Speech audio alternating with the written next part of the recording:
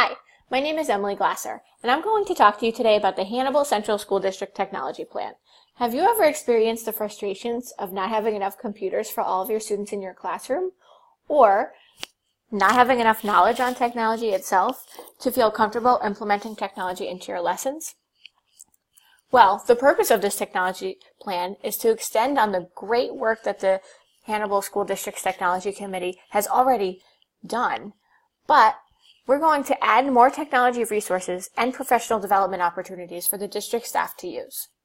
The following plan was completed based on a needs analysis of the district and will serve as a guided plan for future technology implementation.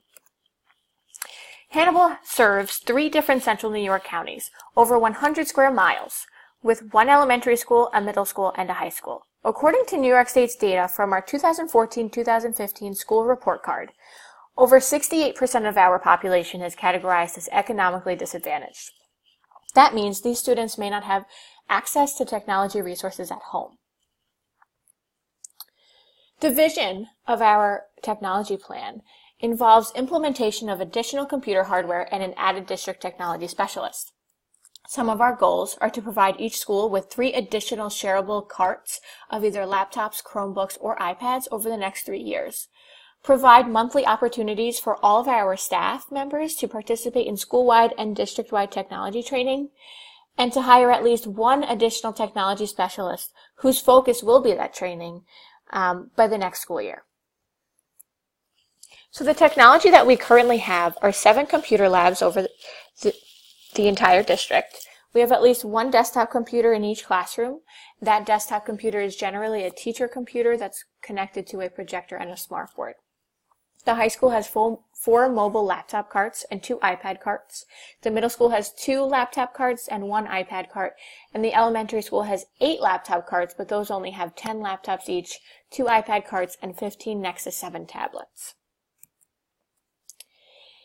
We put out a needs analysis survey to the teachers in the district, and based on their responses, we've come up with these 4 priority needs. The first is that students need more exposure to technology at an earlier age. The second is staff needs more training. The third is that the district needs more technology resources. And the fourth is that the pre-existing technology that we do have needs updating. And as you can see here in one of the sample questions from our survey, all but 1 of the teachers that participated felt that technology was very accessible, while the others felt it was only somewhat accessible. So we've come up with 3 main solutions. The first is to hire an additional technology specialist, and this will be somebody who preferably has a background in education. This person may be able to offer co-teaching, resources with teachers, or to provide small and large group training. The second solution is to purchase more technology, of course. And our district has decided that Chromebooks are more affordable than laptops, as well as faster. They don't provide storage space, but our district recently switched over to being a Google school, if you would say, and we just don't need the storage that laptop computers have to offer anymore.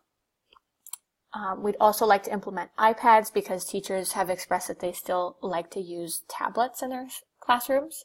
And the third solution is to update and continue maintenance on the existing technology hardware.